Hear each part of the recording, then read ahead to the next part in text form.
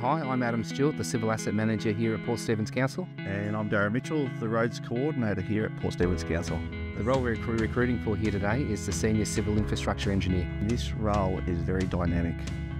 There's no 2 days the same. You could be one day working on the computer, the next day out in the field, and get anything from retaining wall to flood pumps, to roads, to drains.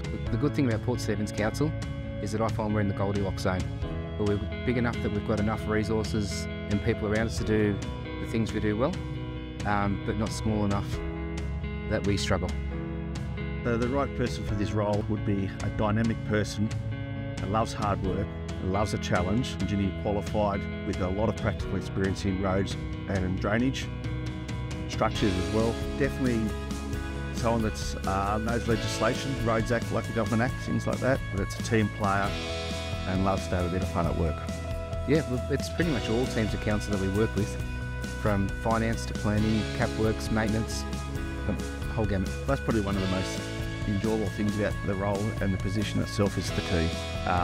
Great bunch of people, all positive minded and all want to look after the same assets. So if this role sounds interesting to you, please get in touch with us and have a chat.